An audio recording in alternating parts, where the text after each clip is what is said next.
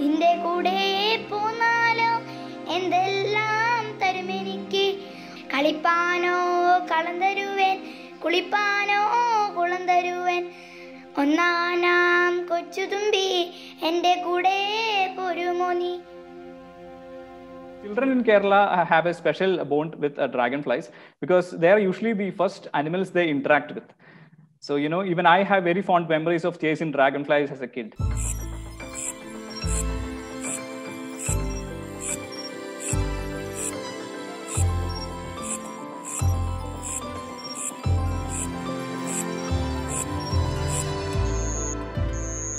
The globe skimmer, scientifically called the Pentala flavescens, it can be said to be one of the commonest and most abundant dragonflies in the world. They have a global, an almost global distribution, and they share the common gene pool. There was a genetic study that proved that it is a panmictic population, which means they are all flying around and mating with each other. But there was this one particular migratory circuit which was studied in detail by the marine biologist Charles Anderson. Charles Anderson was based in Maldives. Maldives does not have any freshwater body where the dragonflies can breed. Even then, he saw congregations of over millions of dragonflies in Maldives. That is actually what triggered his curiosity. He first observed them in 1983. Thereafter, he studied them for almost a decade. And they found that they actually put forward the theory that these dragonflies are migrating from the Indian subcontinent and they are flying towards Africa.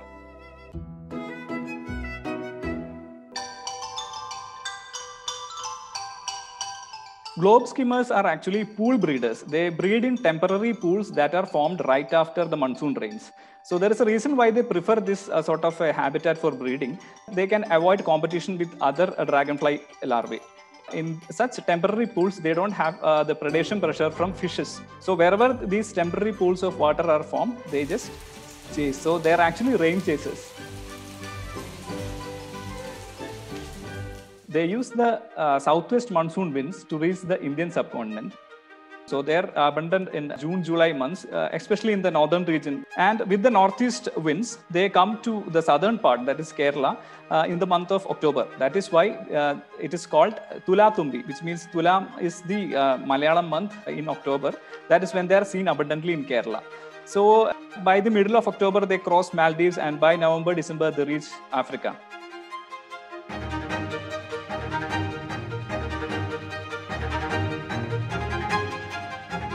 Other groups of insects such as the monarch butterfly that migrates from the northern America to Mexico, cover a distance of 7,000 kilometers in their migratory circuit.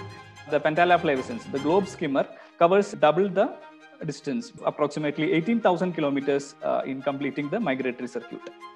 When they are crossing the ocean, they are actually flying at altitudes of over 1,000 meters. They are just swept by the wind, and some of them also reach Central Asia. So the dragonflies that reach Central Asia will have to cross the Himalayas, and this has actually been recorded. They have been observed to fly at altitudes of over 6,300 meters, which has not been recorded for any other insect. Dragonflies are very significant ecologically because they are predatory insects and feed on smaller insects that includes mosquitoes. Habitat loss and degradation, these are the twin problems faced by dragonflies and damselflies. They are especially threatened by water pollution because they require water, fresh water to complete their life cycle, and the dragonfly larvae are not able to tolerate water pollution beyond a certain level. Also, they are very sensitive to the changes happening in the ecosystem. With all the changes predicted to happen with the climate change, this is a species that depends firmly on the monsoon winds for their travel.